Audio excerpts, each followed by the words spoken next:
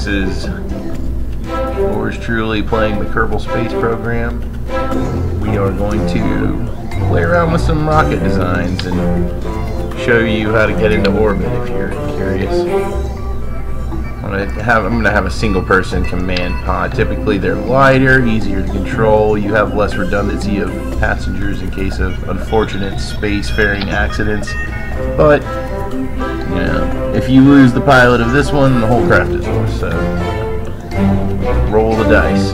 Typically, this is the command pod Mark 1, and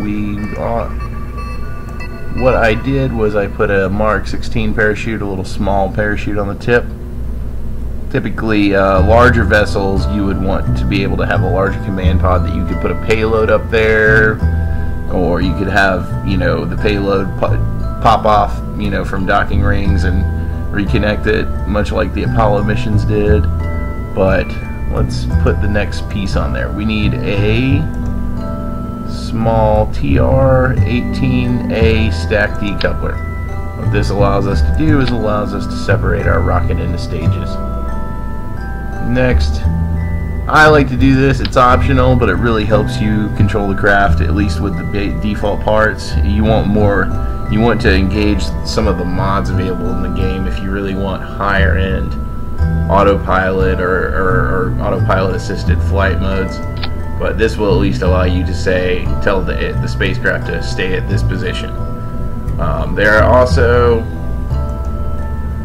need to put some fuel in here. Oh, well, actually, we're going to skip the fuel for right now. I kind of want to show you what happens when we just put one of the small solid stage boosters on here. We'll just do this, and this will be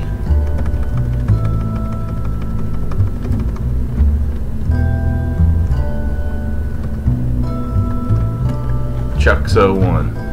We're gonna fly this bad boy. Let's save him and launch him.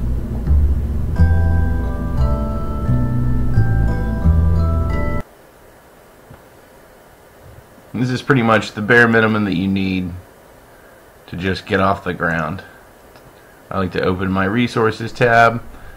I didn't have to tweak with the staging very much, but let's check out the map mode real quick. Zoom in really close. You can see I've got a piece of space debris from prior missions. Now let's get back onto our rocket and let's launch. And the thing about solid rocket engines is that they just go. Once you light the fire, it doesn't stop. It's like a Roman candle. You're sitting on top of it.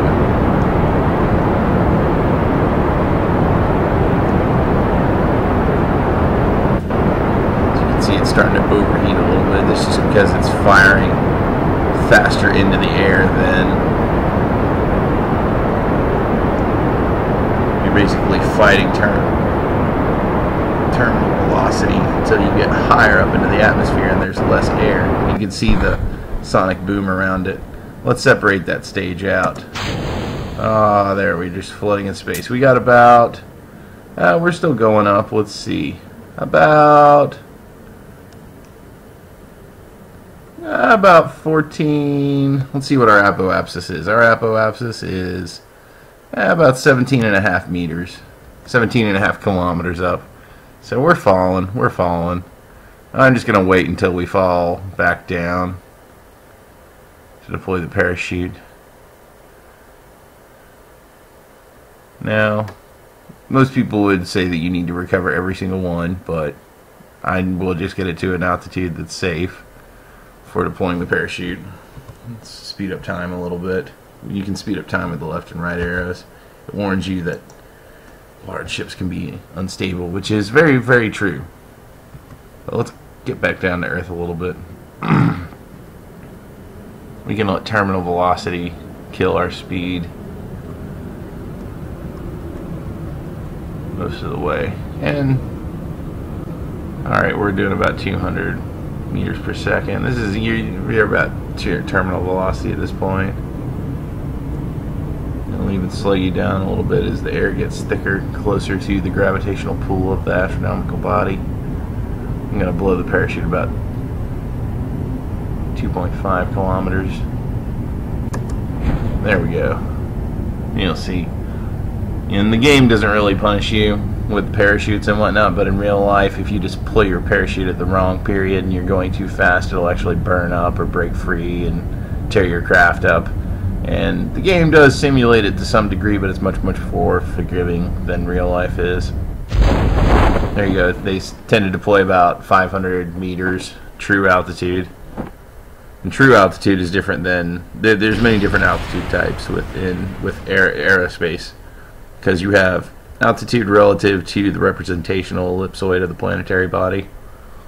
You have the altitude relative to the gravitational field of the astronomical body, and that's your barometric pressure. And then you also have your ground level, which will follow, you know, the tops of mountains and the bottoms of oceans. And then you'll also have your nautical sea, your sea level. That's roughly the same as the gravitational pull when it's over a body of water.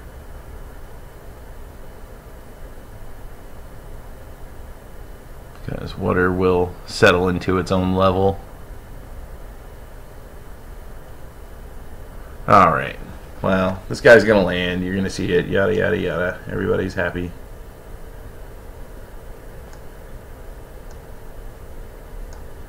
Let's end the flight. End the flight. Go to the vehicle assembly building. Alright, see, we were able to get this thing up in the air, but I mean, that's still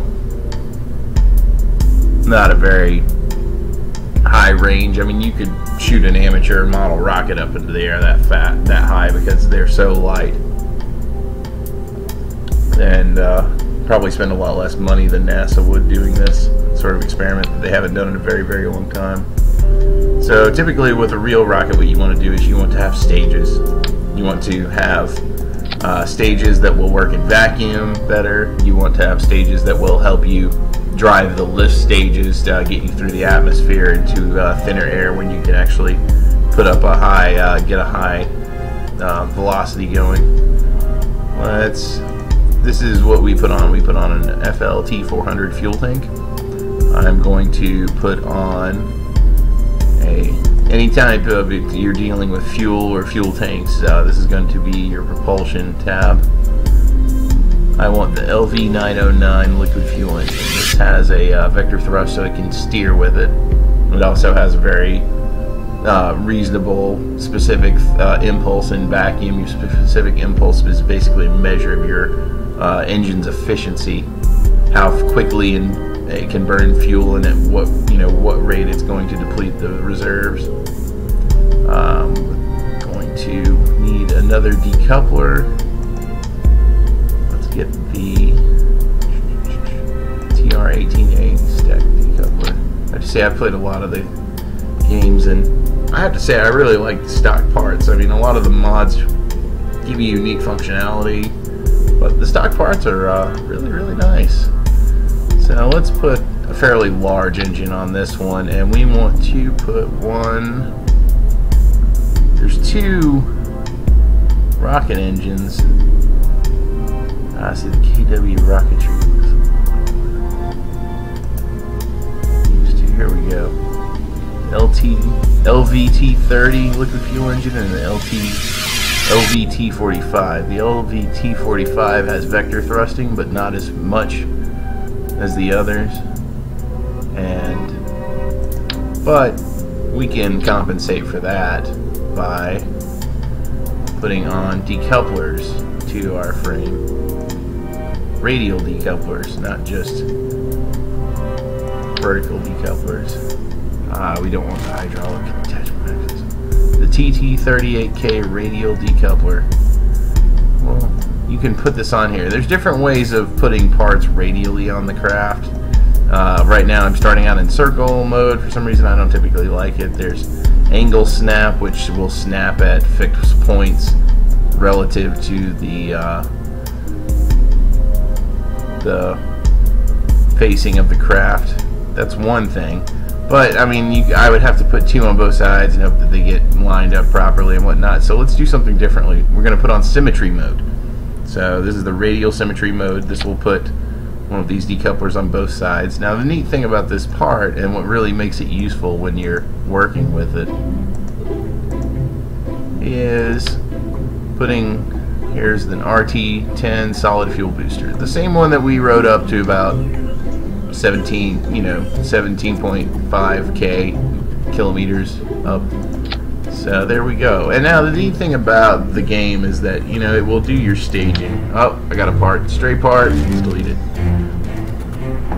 But I want to be able to change this so that all three of these engines turn on at the same time, and I can control the liquid fuel engine. The liquid fuel engines, you actually have a throttle that you can bring up and down, and typically you would have to rely on the vector thrust to steer this. You also want to make sure that your symmetry to your center of mass for your thrust, you always want to compare your center of mass to your center of thrust to kind of get the idea of how this vehicle is being pushed up in the air, and how, you know, if it's off center, how it will tilt, how you'll deal with it. Also, right now we don't have any lift, so I'm going to put on some parts that will provide us lift. Lift is achieved by putting drag on the airframe, but at the same time bring it up. Now, there's two options here. I have these aerodynamic nose cones I could put on here that look like a little stumpy thing, but we could also go into structural parts here, and we could find the first part of the NCS adapter. The base of C7 Aerospace's nose cone system. So that will put that on both sides. Another thing that we can do is we can put this small tip on there. So you can kind of get the classic black and white paneled Rocketry paint scheme going on. Oh, when here you're going to start to see the magic of our the stability augmentation system. These are basically gyroscopes that you will put on your craft at various points to help stabilize it around the center of mass. And typically this will keep your nose pointing into the wind. And so you start to see that we don't really have center of lift yet. You really have to put on some wings for that. So let's put on standard tail fins right here, and then I will put on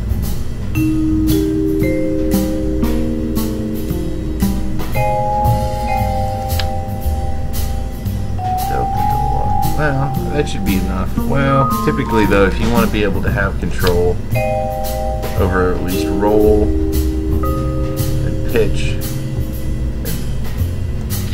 yaw of any sort, you have to have at least 2 axes. So we'll take a look at our center of lift, center of mass. So our center of lift is a little bit behind the center of mass, but in front of our center of thrust. So I'd say that gives us decent enough control. And this is starting to get to be a relatively large enough design. So we will want to put on a launch platform. These are part of the standard kit, the TT-18A Launch Stability Enhancer. Or, as I like to think of them, the giant red clamps. Now, see what happens is we have these, the launch stability enhancers are not going to fire in the same stage as our engines. So let's fix this. You'll see I click on it, bring it into stage 5. Stage 5, what we'll do, okay, now I'll start to explain the staging. Staging can get really complicated, and this is where you'll wind up having most of your trial and error. So we're going to have all of our engines fire. We're going to release the launch clamps, and then when the solid rocket boosters run out, instead of carrying dead mass with us, the radial decouplers will fire and launch them from our craft. Now, let's see, and I'm going to start to introduce some points here that will help us in the future. You have strut connectors, and I've got some funky strut connectors, but here's the base ones. EAS4 strut connectors. Typically when you have a lot of mass hanging off there just from a decoupler, it's going to wobble, and it's going to wobble a lot, and you don't want that to happen. And so what you want to do is you basically tie metal reinforcement straps to everything. And typically you can do them on the top, do them on the bottom. When the decoupler fires, they'll break. But before then, they will simply help you hold your craft together. They do kind of have a drag to them a little bit. You can see a total drag 0.02, but just don't overuse them, and it won't slam the physics part engine of the simulator too badly. So let's save our Chucks 02. This is going to be our Chucks 02.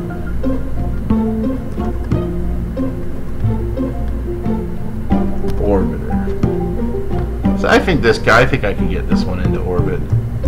Let's try and see. I'll save it, launch it.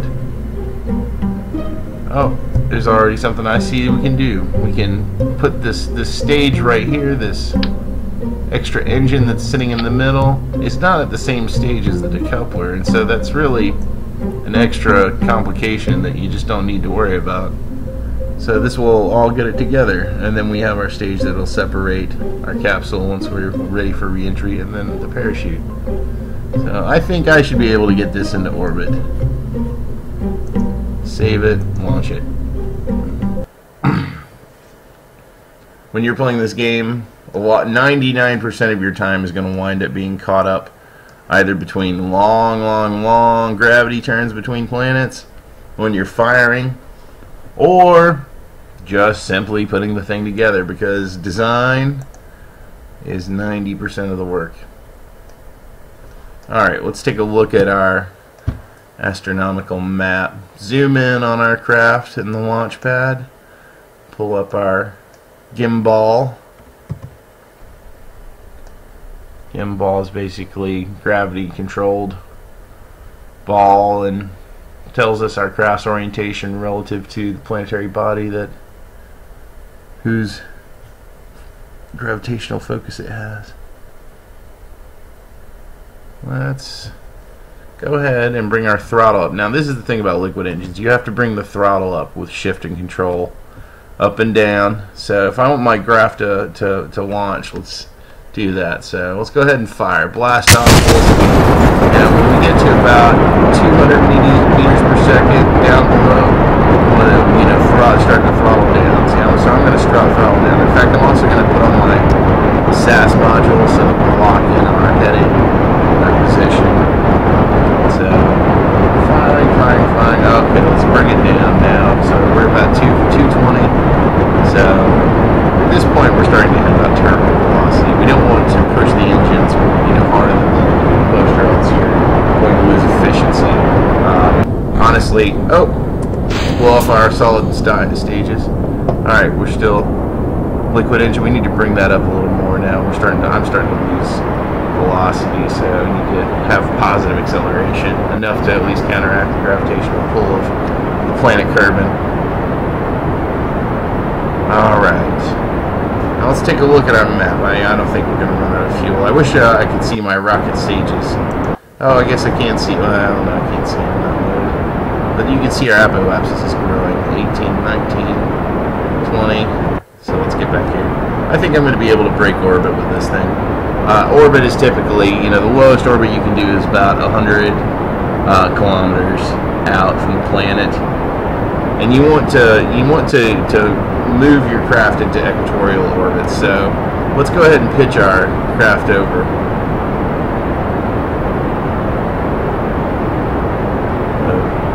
Yeah, I want to do a 90-degree heading. Here we go. Let's lock in our SAS. Still climbing, but I want to have a slightly improved pitch angle, so let's go ahead and roll our craft so that we're flat over the horizon. control up and down controls much more easily that way. Well, let's point at the horizon. Let's go check out our apoapsis. What is it? It is apparently 60. I could probably do better than that.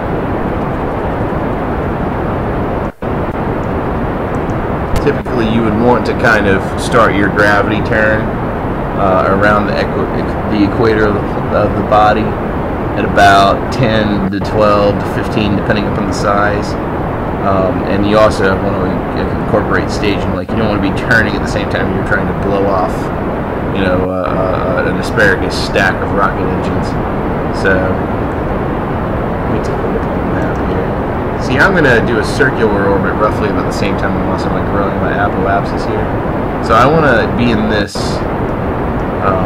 planetary mode for our mission planning while we're doing this. And once I can get this apoapsis up to about 100, then I'm going to put on a mission planning mode. There you can see my station 2 planet. This is what NASA keeps talking about, space junk. It's very easy to collect in the game. It's even extremely difficult to plan to rid yourself of it and have yourself green space missions, which if you're blowing volatile toxic chemicals into the atmosphere, that's kind of a contradiction, but it's for the greater good of all Kerbal kind.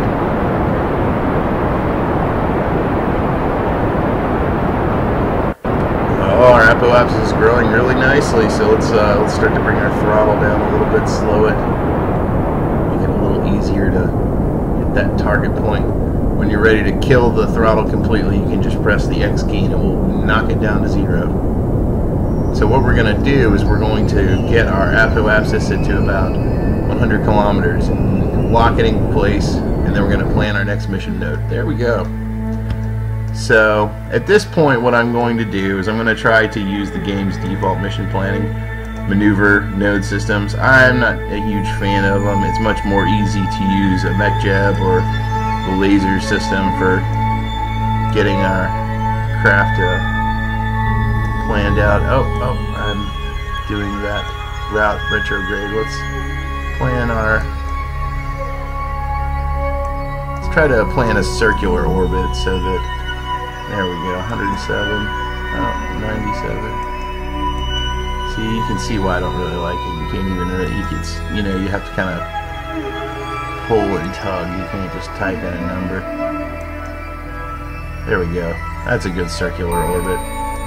We'll lock that heading in. Right click it, and then you also have the X if you want to remove it. But basically, this helps you steer your craft manually if you're lacking some sort of an autopilot module, which, you know, it's a good skill to develop to figure out how to do this. So what we're going to do is we're going to rotate our craft around until we can find the blue crosshairs that the mission planning's modes gives us. Alright, there we go. He's missing it completely. You don't want to spin too fast out of control or you start tumbling like a bullet. Anybody that has fired a gun probably understands what I'm talking about. There we go. Kind of lock it on the dead center as best as you can. It's not going to be perfect, but what this does is this allows you to have your craft oriented in the direction that you need to do your next burn, as well as it gives you kind of an estimation of how much time you're going to need for your burn.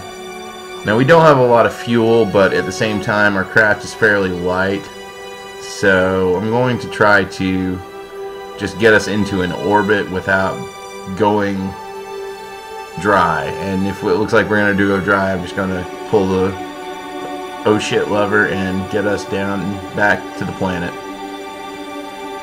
Alright. Estimated burn. Now, see, the next node is in 2 minutes and 10 seconds. I'm going to warp time to get us there. Not too quickly. 10x. Once you're at a fairly high altitude, the higher you are from an astronomical body, the faster a warp factor the game will allow you to have. So, 5x to get this last bit. Do the 10 countdown. Alright, 10. Start burning.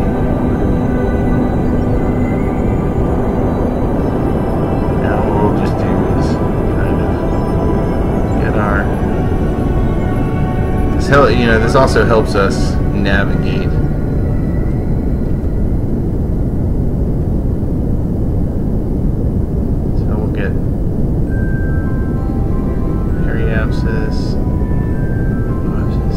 So basically what you're doing is you're doing an orbital burn at your apogee and adjusting your apoapsis. So we're at 110 kilometers by 98 kilometers, and that's a pretty stable orbit. It won't decay. Your craft will be in the air. I still have enough fuel in my tanks to be able to get to the planet, back down to the planet. We're not going to die. So, and I'm going to also feature an interesting bit of this game that exists. I'll do a quick EVA, because even the early space missions, Mercury missions, those astronauts got out and they walked around. They were men of guts and glory. So I'll show you what the EVA does. Basically, it's similar to your craft control commands. So hit spacebar to release. I'm going to hit L to turn my lights on, and R to turn on my rockets. And this is typically the part that will kind of make you worry that you might drift too far away from your spacecraft, but it's not really a huge worry. So you can go backwards, forwards, left, right. Shifting control will make you go up and down. So I'll just get back in. We'll grab on board. We will take this tin can home. Let's get there. Now, what you're going to do is you're going to point the craft in an orientation that's called retrograde. You want to do retrograde to lower your periapsis or your apoapsis. You want to go prograde if you want to raise your apoapsis or periapsis, typically. Other more complicated maneuvers have different orientations and different phase angle calculations, but I'm not really a physicist, so probably not the best person to ask about this. I just like to fly rockets, so I picked the game up.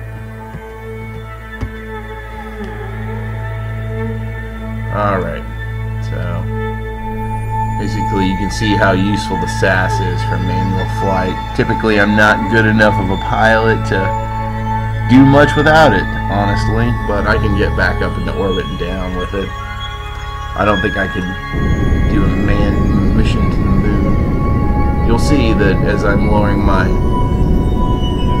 periapsis here, my apoapsis that I'm at, which is right at my current altitude, if it's a circular orbit, ideally, when we start to lower our periapsis, you can start to see that space flight, you always want to do your maneuver nodes at the apogee or perigee. Apogee or perigee. It depends on who you're asking and how it's said. Now, I've got an orbital position that will land us in the ocean over here. What I'll do is, the closer we get down, I'll fire the jets to get us into a more friendly orientation.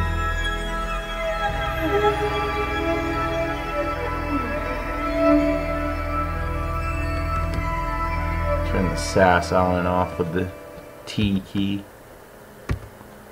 So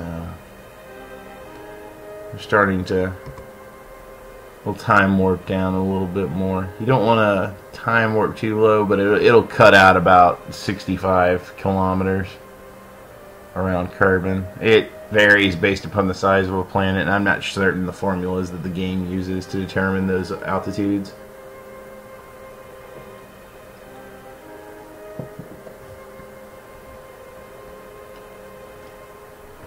There's also interesting effects like the different moons that do not have atmospheres. You can't use parachutes and so forth, but any planets that would have atmospheres, you can use the planet's atmosphere and parachutes to slow you down, as well as any fuel to conserve your fuel. Uh-oh. Warning, using physics warp can affect the structural stability of the vessel. Good thing we have a very, very tiny, tiny vessel. Now, we're at about 65 kilometers. This is pretty thin atmosphere. Jet engines won't work. Any oxygen breathing engines were not functional. Let's bring our craft's orientation up a little bit.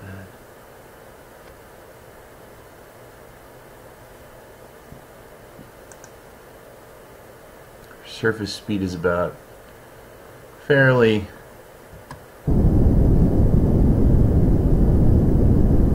slow. We can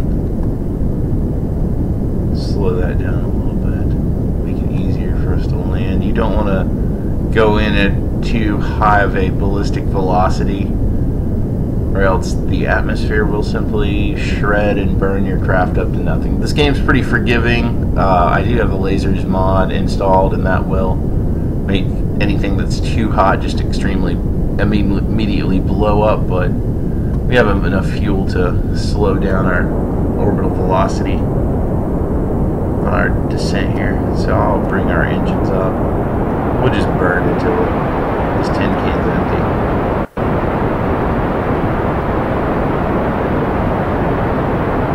Otherwise, we are just a speeding bullet waiting to die, ticking time bomb. It is interesting to note too that your stage separation of mass, does also follow the Rocketry equation, so shooting that off will slow down your command vessel considerably.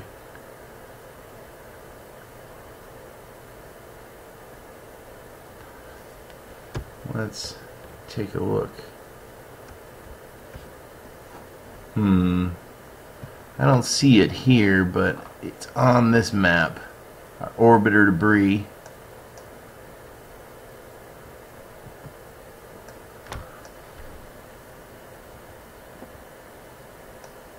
Alright, we're 45 kilometers in a tin can and a parachute. Pray to God that it holds up, but terminal velocity is going to slow us down.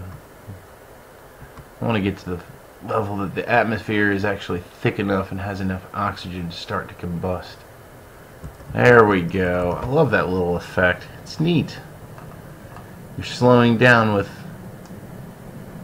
Oh, there we go. There's our orbiter debris. You can see sometimes if you line up the horizon in your perspective and your field of view just properly, you can really get some good scenes in this game.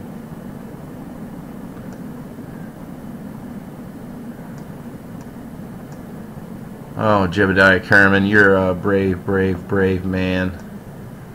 Crazy, insane, deranged, demented man, but you're brave nonetheless, and you've done your nation, state of origin a great service. You know, your military and your great leader thanks you. Just wait for the right second to pull that ripcord. Don't want to pull that parachute. Just gonna wait till the terminal velocity of this air and the atmosphere kicks in. 7,000 meters, 6,500 meters. Okay, 200 meters per second. Okay, terminal velocity's pretty much kicked in. About 5 kilometers. We will deploy this chute. There we go. Start slowing it down a little more. And time warp it a little bit. You don't want to time warp it into the ground, though. I've learned to appreciate that fact. This game is not very forgiving when you are colliding with another body of mass. Let's turn the physics engine down. There we go. We'll go up to 2. Game doesn't...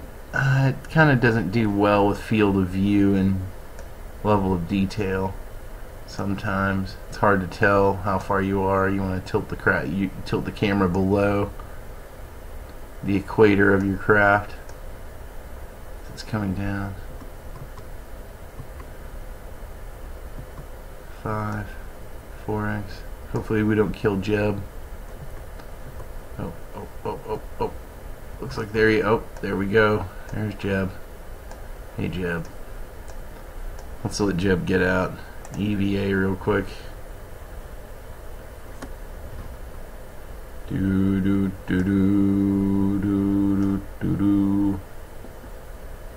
not sure what sort of music would be playing, but whatever the Kerbal national anthem is, this is the first Kerbal to achieve orbit. Good night.